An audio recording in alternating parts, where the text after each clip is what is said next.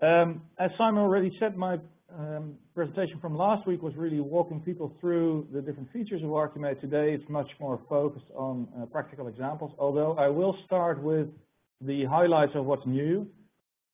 So introducing ArchiMate itself as a language. For those of you who are not familiar with it, ArchiMate is intended for enterprise architects to provide more rigorous specifications of architecture. And the main idea is basically shown in the cartoon on the right. You might have all kinds of nice diagrams, but if you always have to ask the architect what they actually mean, if they have no fixed meaning, then you're in trouble. Then you have to do a lot of work. Say the typical PowerPoint architecture doesn't really work out in practice. And I think the cartoon is sort of a worst case scenario when it doesn't mean anything, it's just rectangles. But if you have clear models, you can do a lot more with them. It's not just a picture to hang on the wall.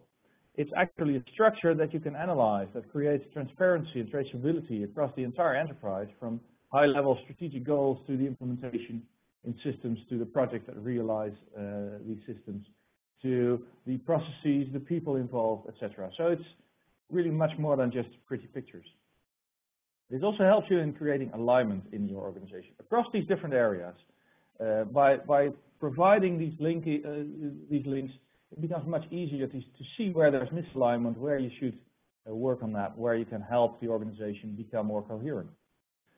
And finally, models also inform decision making, because you can use them in various ways to perform all kinds of calculations. Cost calculations, for example.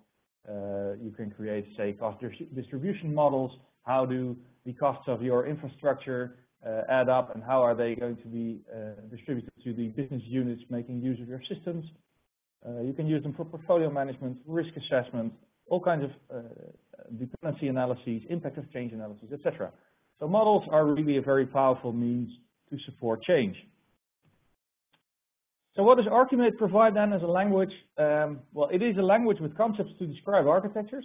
It's not a detailed design language. It's really intended for this architecture level of abstraction, so it doesn't replace languages like UML or BPMN or others that are really more detailed. It's a framework. It has its own framework for organizing these concepts, and I'll walk you through the changes in that over the iterations of the language. It has its own graphical notation, but it also has a vision on how to visualize architecture for different stakeholders. And the main point is that the notation itself is not completely tightly coupled to the underlying models. You could visualize models in various ways. Of course, it's useful to have a standard notation to avoid the problem that I mentioned before, that the architects don't understand each other. But it's equally important that you can visualize these models in different ways and make that stakeholder dependent. Of course, there's no fixed way of doing that, because it really depends on the kind of stakeholders you have. But the idea is that the visualization itself should be decoupled in a way from the model structure. So you have your models in a repository and visualize them in various ways. But today, of course, I will focus on ArchiMate as a standard notation as well, so you will see mostly ArchiMate pictures. But it's really important to keep in mind that, for example, when you address a management audience, that the ArchiMate pictures, the graphical notation, might not be the best way to do that, but the ArchiMate models provide you with a lot of rigor and analysis power that you can use to provide these decision makers with the right information. Well, finally, of course, ArchiMate is an open standard maintained by the Open Group. We haven't, well, we don't have to go into that because you're attending an Open Group webinar. So, positioning the ArchiMate language in between strategy and design, this is what you typically would do. ArchiMate as a modeling language, and ArchiMate models bridge this gap between high-level strategic approaches like the business model canvas or balanced scorecard or SWOT analyses or what have you, and detailed design models in languages like BPMN or UML or others.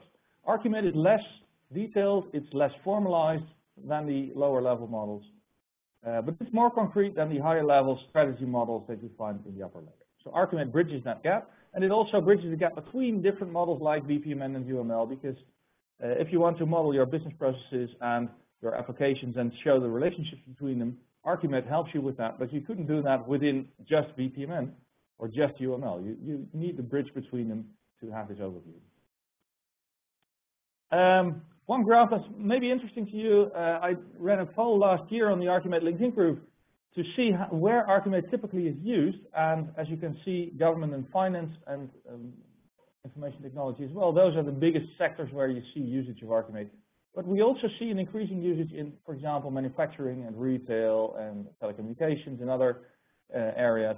So enterprise architecture as a discipline, but ArchiMate as a language in particular, is increasingly used in the less traditional sectors where it grew up. It really started out in government and finance, but today it's less than half of ArchiMate users that are in these two sectors. So we do see an increased usage in other areas, and that was also one of the motivating factors behind the development of the next version of the language. So that's my next slide. Why do we need a new version of ArchiMate? Well, of course, the discipline of enterprise architecture is evolving. It's used in other areas, in other domains, and that requires new concepts to relate enterprise architecture to other areas. Especially over the last years, we saw an increasing demand for relating architecture to business strategy. It's really increasingly seen as a means for implementing strategy, for making sure that the strategy can really work, and also to provide feedback to strategy to see what your strategic options are to deal with technology innovations, etc. A second important addition is in the physical world. ArchiMate until now didn't have any concepts for modeling physical technology. So you could, well, later on I'll give an example of a steel factory, that's really physical, but also the Internet of Things and those kinds of technology innovations. We could model the Internet, but we could model the things. Now we have concepts to do that. Now we'll show examples of that as well. Like I showed on the previous slide, we see increased usage of ArchiMate in other domains than the traditional government and finance. So new domains require new kinds of concepts like, well, manufacturing with its physical equipment. We need to have the concepts for modeling those. And then, of course, there are various other reasons for improving the language: increased consistency, comprehensibility, improvements in the notation, etc., and improvements in the alignment with other standards. I won't go into all the details of the improvements. We have seen most of that last week, but I will show some of the areas where we have added concepts and where we have improved. So I will just walk you through some of the highlights. But first of all, a little more about the structure of ArchiMate. ArchiMate's framework initially started out with these three columns of active structure, behavior, and passive structure, which resemble the structure of human language. All human languages have subjects, verbs, and objects. The order depends on the grammar of the language, but they all have subjects, verbs, and objects. And that was the inspiration behind the structure of the ArchiMate framework initially. So in this example, we have John, who is the subject of the sentence. He is an actor in this model. He reads a book, so his process is reading, and the thing he reads is a book, a business object. This structure is replicated across the layers that we have in ArchiMate, and initially those were the business application and technology layers that are very common in many architecture approaches.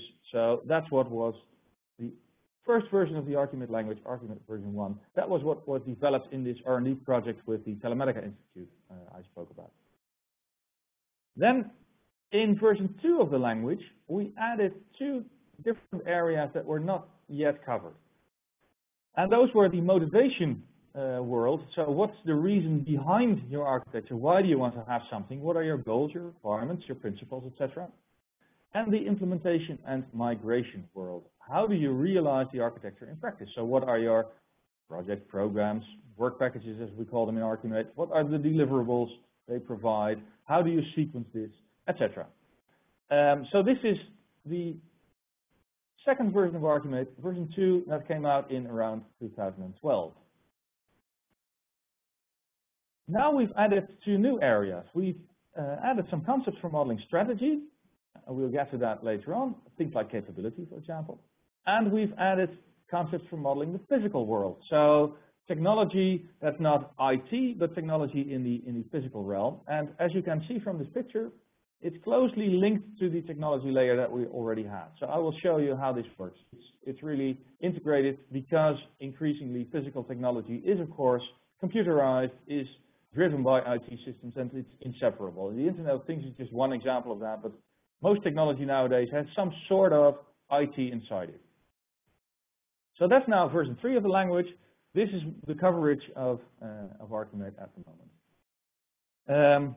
For those of you who are really into the details of ArchiMate, we no longer talk about extensions. We used to call it the motivation extension, for example, but we see this really as an integral whole set of concepts that belongs together. So it's not just a core and some extensions, but we still sometimes address the original part of ArchiMate as the core of the language because that's where it all started.